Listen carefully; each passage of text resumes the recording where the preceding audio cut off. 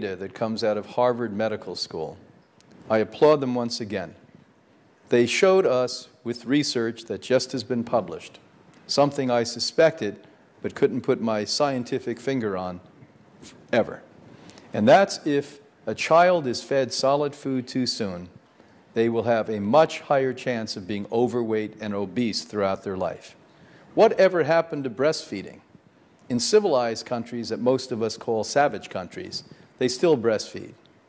We have a very small populations of enlightened moms in the West that literally still breastfeed for the prerequisite approximate 2 years that it takes for the antibodies and the immune system to develop, the nourishment to be there, but more important, the human bonding between mom and baby. Congratulations, Harvard. Thanks for being brave enough to tell the truth.